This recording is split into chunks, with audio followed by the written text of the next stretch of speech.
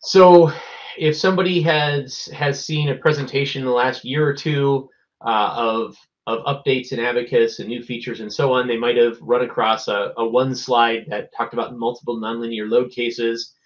And the slide, it would have looked a lot like this. I've basically taken that slide, slight formatting issues, but nothing too significant of a change. And just simply said, well, previous workflow in Abaqus, we have multiple independent input files, we have multiple solver initializations, multiple independent output databases, and it's computationally inefficient. We show a little diagram on the left, and then we show the new workflow with a diagram on the right.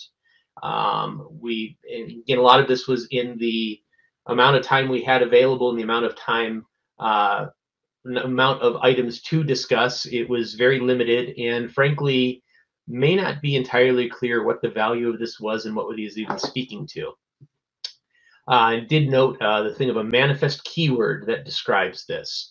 And so if one were to then go subsequently into the Abaqus input files, they would see, or the Abaqus user assistance guides. Within the Abaqus keywords, one would see this thing star manifest, a new keyword that was introduced in 2020 or 2021, and talks about the manifest. It's used to specify the input files used in an evolution analysis.